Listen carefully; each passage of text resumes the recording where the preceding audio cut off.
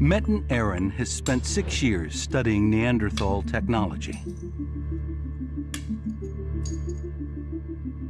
These Levallois flakes, named after the place in France where they were first found, were the Neanderthals' tool of choice. At first glance, they look rudimentary, the product more of luck than judgment. But when Aaron tried to reproduce one, he got a surprise. I find the Levallois technology much more difficult to make than any of the modern Homo sapien technologies. It took me about 18 months to master Levallois technology, and this was after I had been flint knapping for a number of years. The fact that there seems to be a goal involved. They're not simply just striking flakes to get sharp cutting edge. Aaron began to realize this was no hit-or-miss process. He wanted to discover just how they did it. So he turned to morphometrics, a technique which analyzes the exact shapes and angles of objects. It revealed Neanderthals must have used a precise set of strikes to turn a raw flint block into a carefully shaped object known as the core. The final crucial step involves striking the core with a single precision blow. Only if aimed just right would this create the perfect flake and a remarkably versatile tool.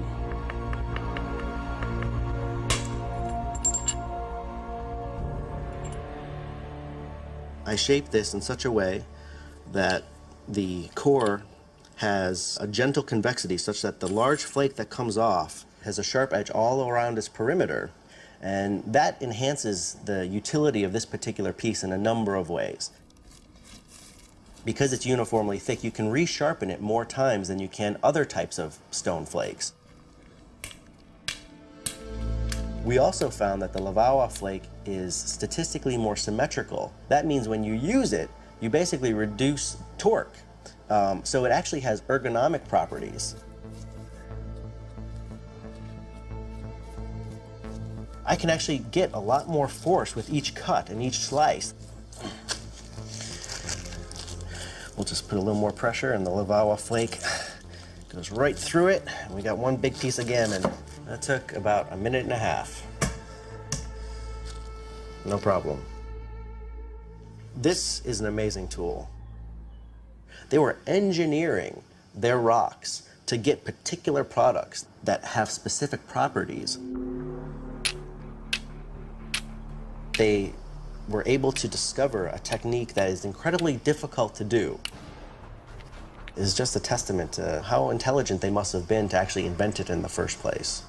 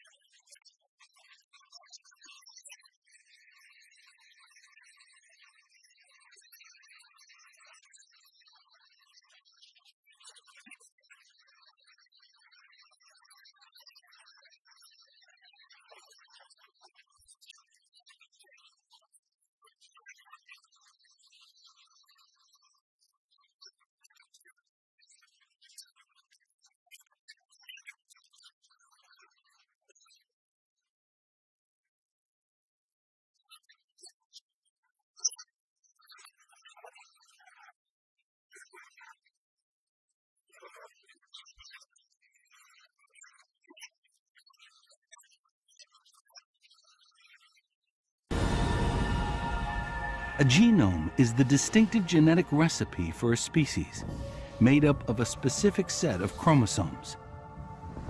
These are responsible for the characteristics that make every species different.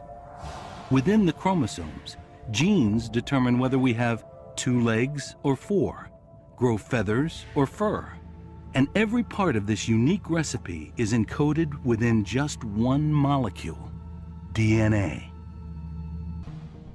The DNA molecule's intertwining strands are held together by 4 key chemicals, represented by letters. These bond together as pairs, always C to G and A to T. These letters are like building blocks, repeating units which spell out the genome's unique recipe. Their order is critical. Just one letter out of place within 3 billion pairs and the genome would be inaccurate. But it begged a billion-dollar question. Did we have enough in common that we could have interbred? If Neanderthals and modern humans had interbred successfully, traces of their DNA would be found in ours. Most scientists, Pablo included, thought this highly unlikely. When different species mate, their offspring are usually infertile. I was biased against interbreeding. There's no evidence for it, so I don't think it really happened. But with the Neanderthal genome now sequenced, Pablo and his team could examine this question. The first step was to map the individual genomes of 5 people from different ethnic groups. Then they compared this modern DNA with Neanderthal. They focused only on small specific regions called variable areas, where the order of the DNA letters often differs from one individual to the next. Here, if interbreeding had taken place, letter sequences typical of Neanderthal DNA would show up in the human DNA strand. But with no interbreeding, there would be no trace of Neanderthal DNA in the variable areas. Pablo expected to see the same negative result in the genomes of all 5 modern humans, regardless of ethnic group. Well, if Neanderthals are equally distantly related to everybody, then Neanderthal should match the French guy and the West African guy equally often. But that is not what they found. When we compared one African to a European individual, the Neanderthal matched the European individual more often than the African one. The result indicated that Neanderthals were genetically closer to Europeans and Asians than they were to Africans. It meant that somewhere along the line, European and Asian humans had picked up Neanderthal DNA. So that was sort of quite shaking to me. I thought this must be a statistical fluke. It was not quite significant. This will surely go away when we have more data.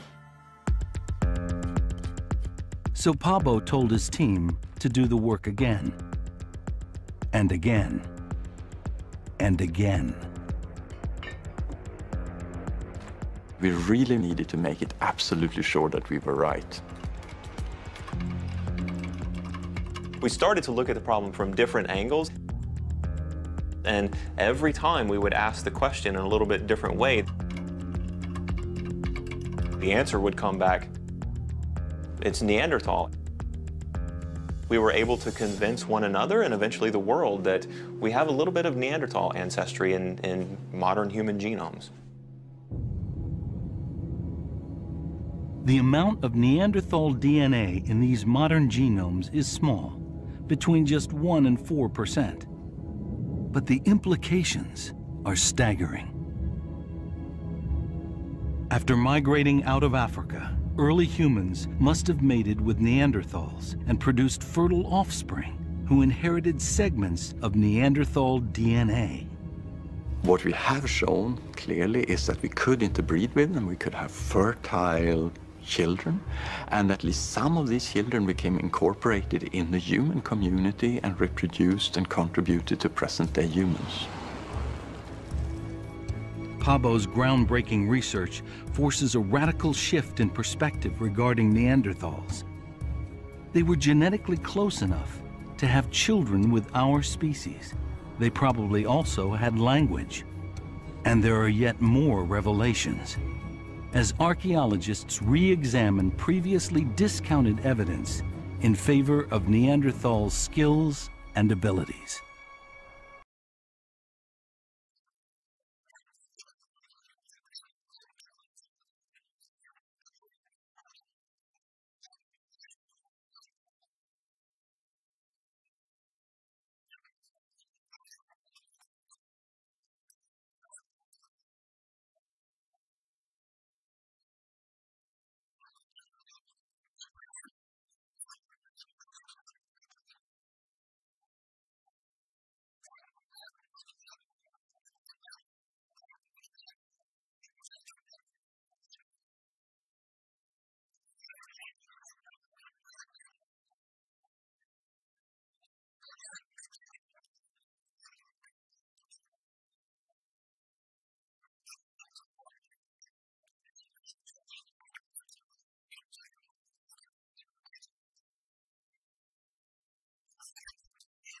The story of the Neanderthals is a murder mystery. They were there and now they're gone, and they go away at about the same time as we are showing up on the scene. So why did they vanish while we survived? For years, many scientists believed we wiped them out. A simple case of our brain outclassing their brawn. This is a flint spearhead. At its base, a large sticky black mass, most likely used as a glue. Evidence from many sites had already shown how Neanderthals attached stone flakes to wooden shafts, first binding them with sinew or leather, then securing the binding with a glue-like substance. This turned the flake and its shaft into a robust weapon. It is a material that they used probably in many aspects of everyday life.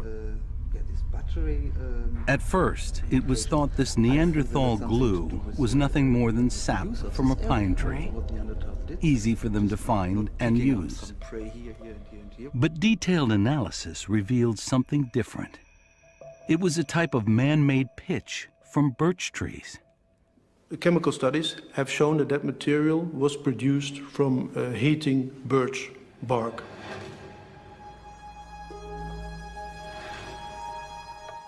Neanderthals were producing these pitches.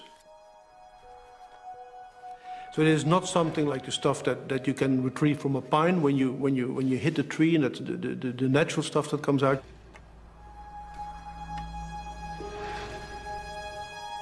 This is the world's oldest known synthetic material.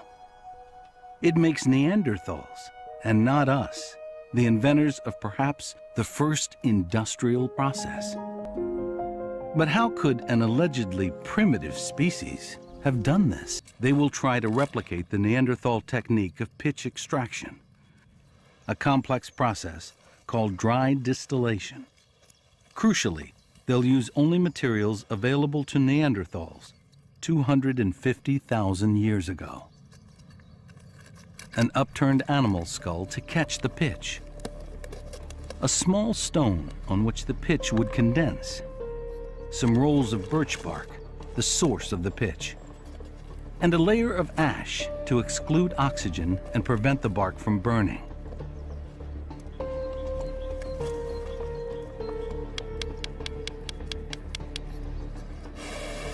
Robrooks and Palmer need to heat the bark to 400 degrees centigrade. Any less, and it won't produce pitch. Any more, and it will simply burn.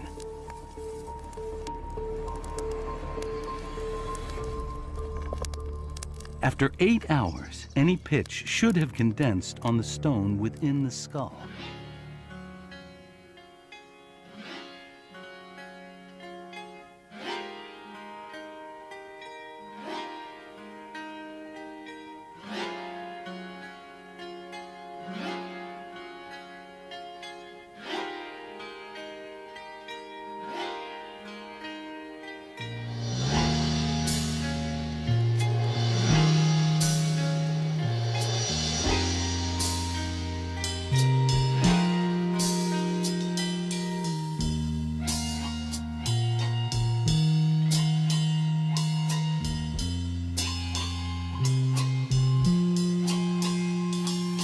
Just take a pebble and cast it to the sea. Then watch the ripples that unfold into me. My face spills so gently into your eyes, disturbing the waters of our lives.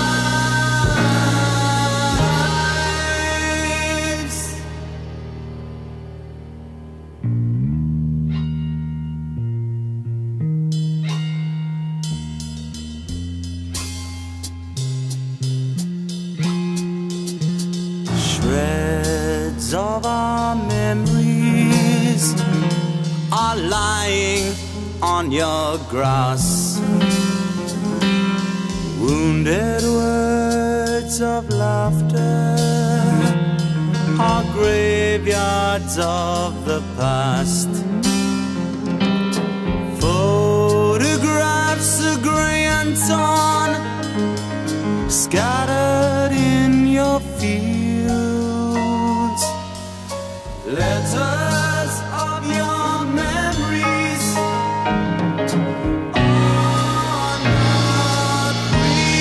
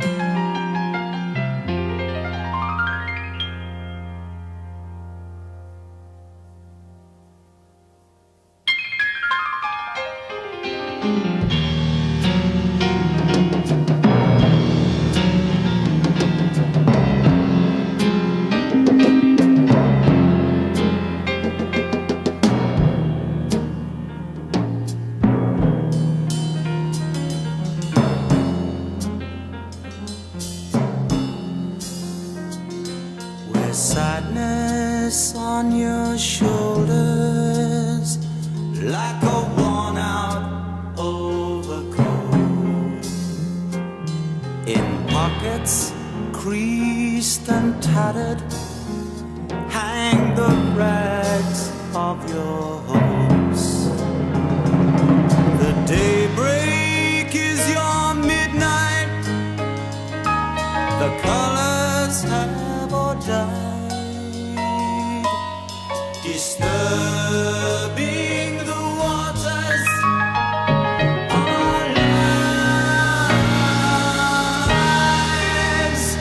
of our lives, lives,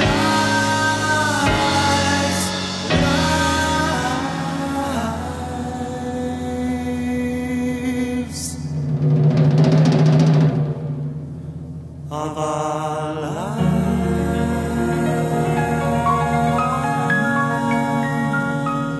Outnumbered 10 to 1 by modern humans, Neanderthals weren't hunted to extinction by a supposedly superior species. They were bred out, genetically swamped.